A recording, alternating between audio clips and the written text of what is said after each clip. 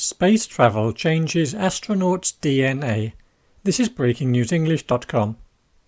Scientists have found a new risk to space travel. They have discovered that our DNA can change when going into space. DNA mutations could increase the risk of space travelers getting cancer. The scientists did research on 14 NASA astronauts who took part in the Space Shuttle program between 1998 and 2001.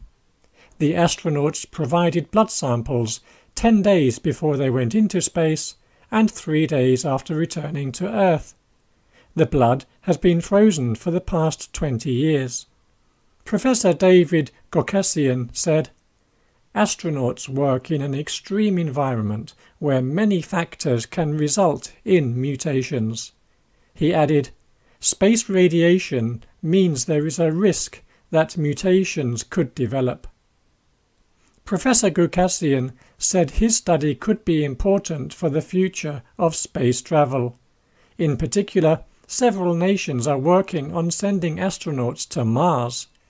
Other countries are preparing to build bases on the Moon. There is also a race by commercial companies to start the business of space tourism. Goukassian said there were possible health risks to space travel and to exploring deep space.